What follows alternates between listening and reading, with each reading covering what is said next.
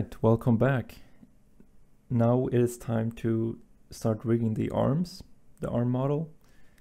And as always, there's a file prepared for this with the model. So let's go to section 3 and lecture 3.1. And let's open the arms model file here. And here we have the arm model that we're going to be using.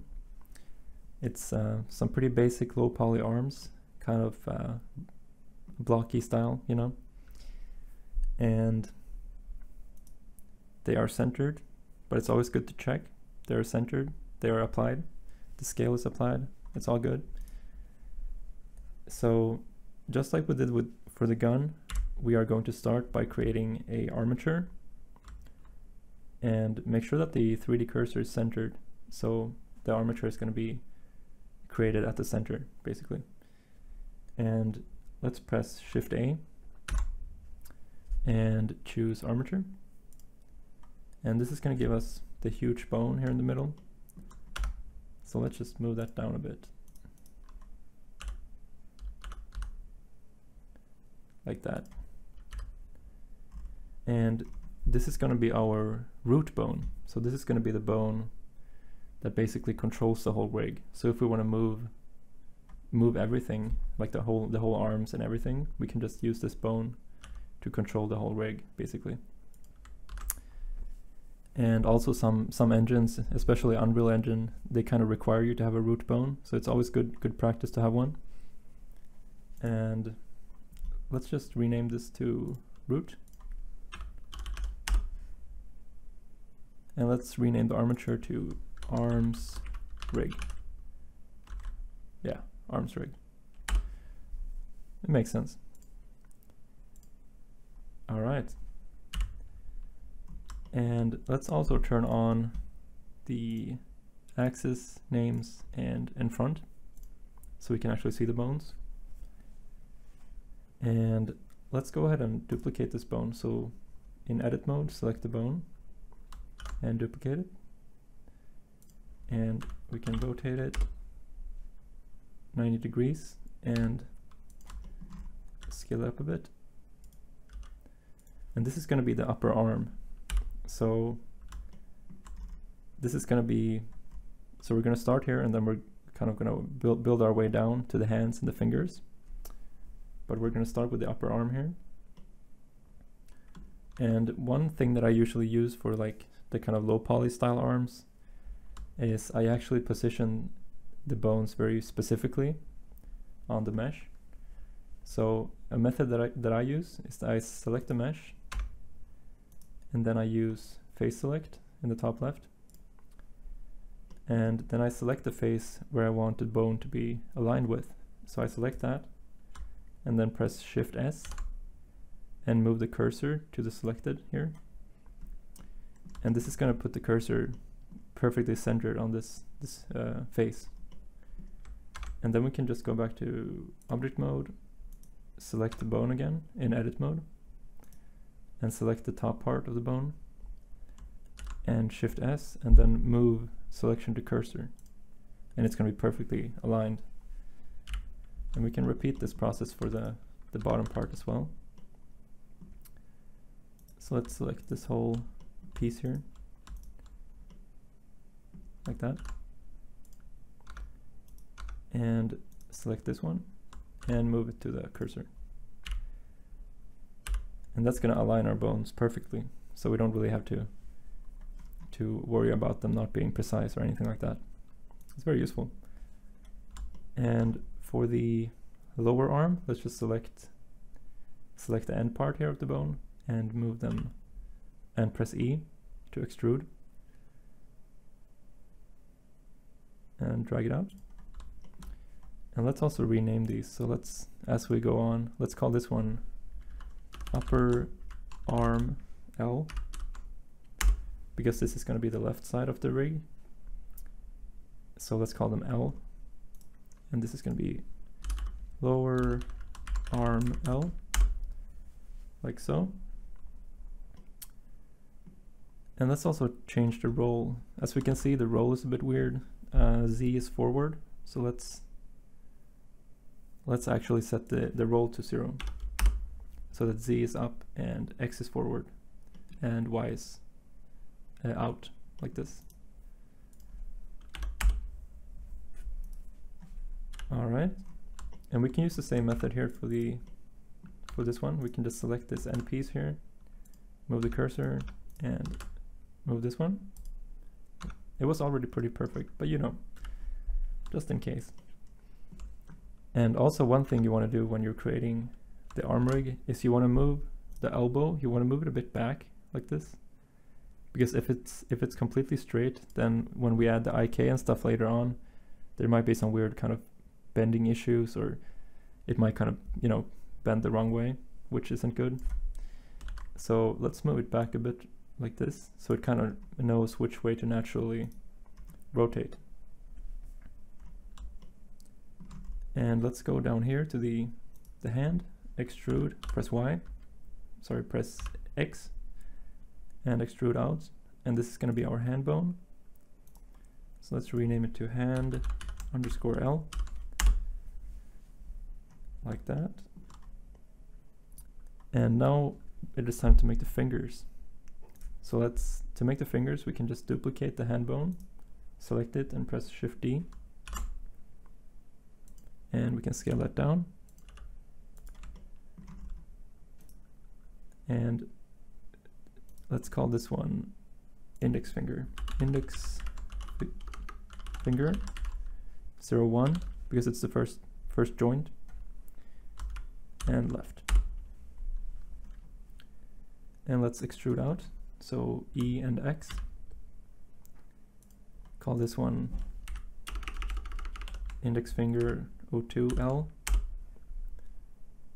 And once more, extrude out, and index finger 03L, like that.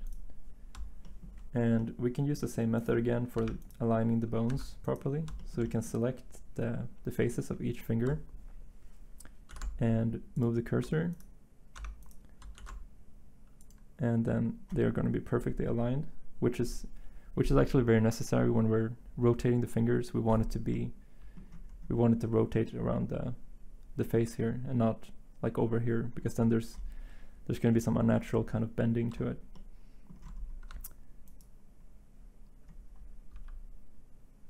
Let me just fix the camera real quick. Where is it? Clip start. There we go. And let's just repeat this process.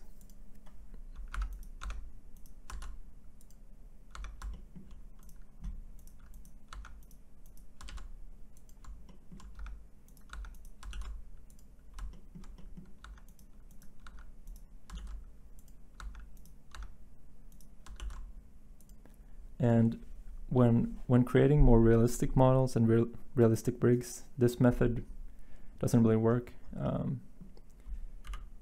because then you wouldn't actually align the bones so perfectly. They would be more kind of naturally placed and placed sort of where you feel like the joint would bend. But since we're using a cubic model here, it's very important that the bones are aligned perfectly. All right, so let's create the middle finger. So let's select all index finger bones and duplicate them.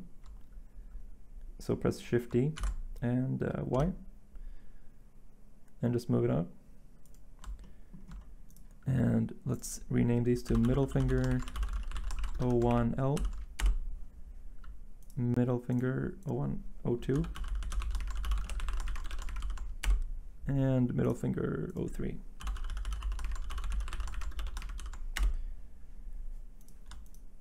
And let's duplicate them again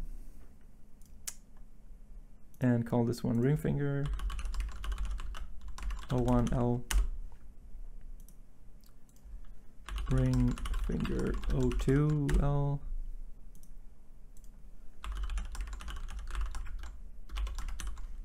and ring finger 03. And last and smallest and least, let's make the little finger. So little finger 01L, the little finger O2L, and did I spell that right? Wait. Okay, so little finger O3L as well. And we also need the thumb. So let's make that. Let's duplicate these again and press Shift D. And you can just, it doesn't have to be perfect for now, we can just place them out. And we will call it thumb O1L, thumb O2L, and O3, like that. All right, and we still have to align these bones perfectly because they are not perfectly aligned. As we can see, the little finger kind of goes outside the mesh, you know, stuff like that. So I'm just going to do that. I'm probably going to fast forward this because it's pretty boring to watch. But yeah, it's just the same process as we used before. So select the face of the finger and move the cursor to the face, and then select the bone and move the bone to the cursor, like that.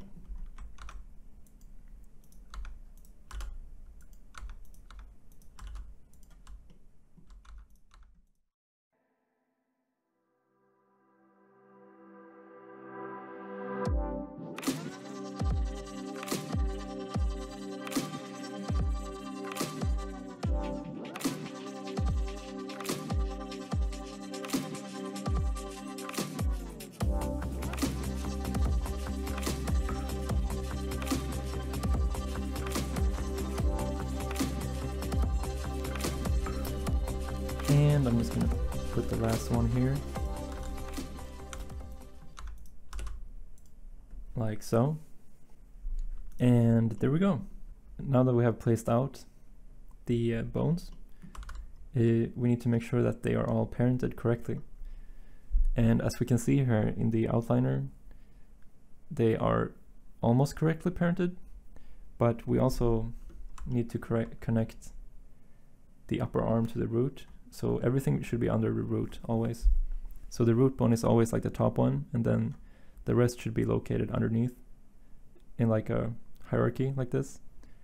So let's start by selecting the upper arm and go to Relations in the bone properties and set the parent to root.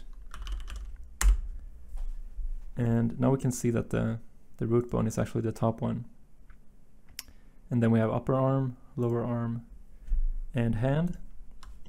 But then the fingers are a bit problematic. They are currently parented to the lower arm, which is not good. They should be parented to the hand. So if we move the hand bone, we want the fingers to move with it, right? So let's select the fingers and change it to, whoops. Let's change it to hand. And yeah, select the first one of each fingers and set them to be parented to the hand.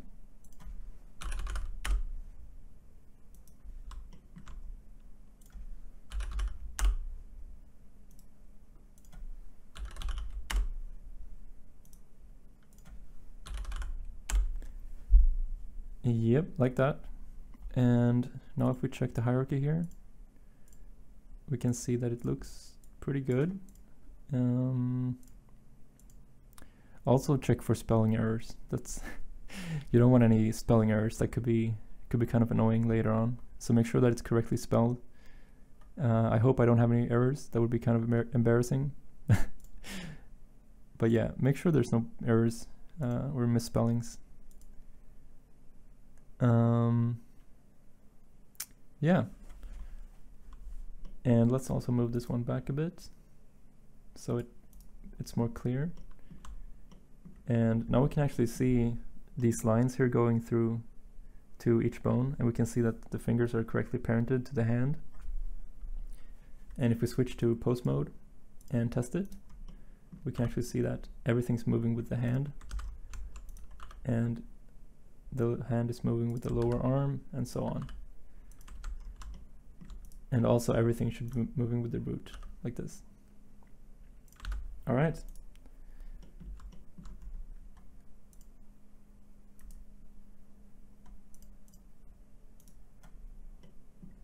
So that is all for this part of the course. In the next lecture, we are going to be adding some controller bones. So I'll see you guys in the next lecture.